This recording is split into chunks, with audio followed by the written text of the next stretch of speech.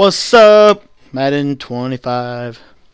Alright guys, I don't know what that was. I was just messing around. I figured I would change it up a little bit. But anyways guys, what is up, Madden 25 games? Welcome back to another Madden 25 tip. Guys, today we're talking about coverage defense. This is really important for your defense, because what good is it to have a blitz if you don't have coverage off of it? So there's two specific coverages we're doing, and most of the time we do coverage defense out of like another nickel formation. So like we may do it out of 2-4-5 as opposed to 3-3-5. Well, for this we're actually going to be using coverage defense out of our blitzes. So 2 men under and cover 3 are the two coverage defenses we're going to be running. We're only running 2 because we want them to look like our blitz. Yes. So 2 men under. Here's what we like to do. We like to base a line, shift our D-line to the right, spread our linebackers, and crash our defensive line down. Now, from that point, we want to take this guy, Geno Atkins here, man him up on the running back.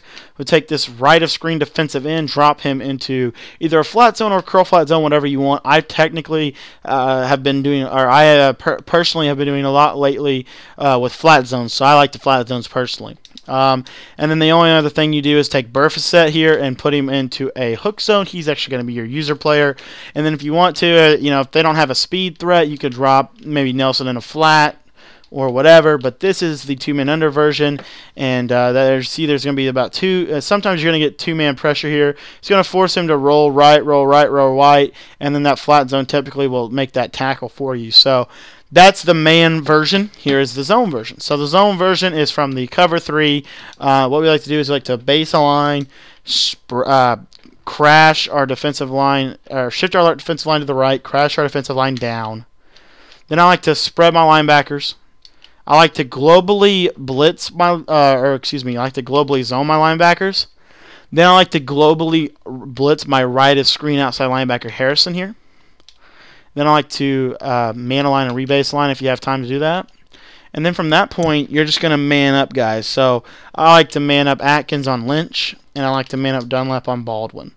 Or basically that reference. So like the defensive end goes on the slot on that side, and the defensive tackle goes on the running back. Okay, every single time. That kind of ratio. And you see you get some decent pressure here off that right edge, force him to roll to the left. He rolls out, and there's just a lot of coverage on the field. It looks a lot like the LB Dogs blitz, but it's now got coverage behind it. Even though you may not get the exact pressure that you were getting from LB Dogs, you might. Sometimes you actually will get some pressure from this play, but this is just a really nice play here, and it's just a basic cover 3 shell. And you could take Williams, maybe throw him in a curl flat, and throw Dunlap in a flat if you wanted to do that. Go crazy with your zones, things like that. But this is just a really nice play, and I think it does a really nice job at hitting. Wow, Golden Tate got lucky on that one. Leon Hall was coming over to get him. But I think this play does a really nice job at basically defending the areas that the LV Dogs and the cover 3 zone blitz are very weak at.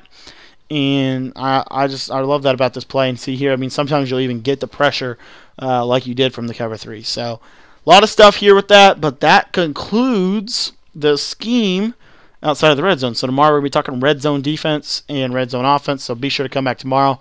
Remember about the Facebook thing. If you like my page, you will receive a free e-guide when I release my 335 ebook. And I'm actually going to be releasing my 335 ebook. I'm working on it right now. Really excited about it. Can't wait to get that going, because I'm going to use it as like a preview for my Madden 15 stuff that I'm going to be doing this year. So check all that out, guys. Facebook.com/MaddenTips365. You don't want to miss that opportunity. Go over there, like that page, and be able to stay up to date on everything that I'm doing with my YouTube channel, as well as kind of just way I'm providing more content for the Madden community. Thanks, guys.